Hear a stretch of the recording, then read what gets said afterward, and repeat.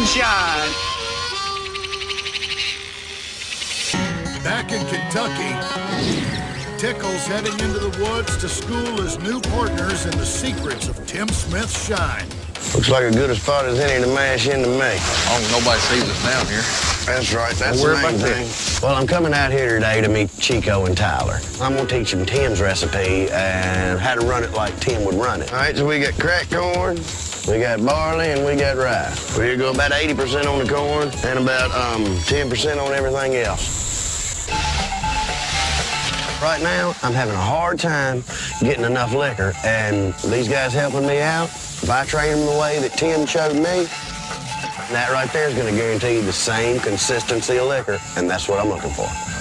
This mixture right here, this is pretty much Tim's recipe there. It's all up to us on making it and making it right. I've heard a lot of good stuff about Tim's Moonshine. If we can get close to making it, it'll be damn good. Yeah, this right here is going to be the closest thing you'll ever get to his. You need to get a little bit more of that in that hole. Of course it looks easy when I'm over here pouring and y'all standing there feeding.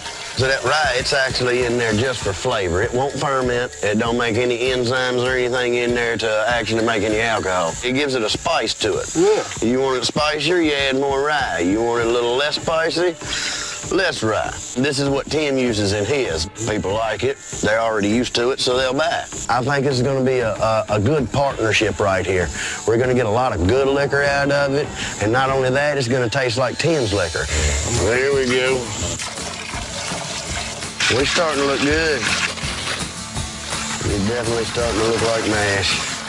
All right, fellas, and that's really important to have that warm water in there. That way, it melts that sugar. We're just doing this with cold water, it ain't gonna melt that sugar, and this ain't gonna work. You ain't gonna make no alcohol. It's like farting in the wind, ain't it? It is. You might as well be cooking oatmeal in that damn pot if you don't get this sugar to melt.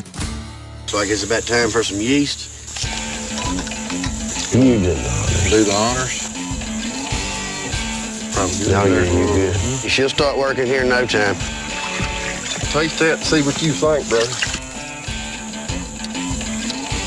She tastes good.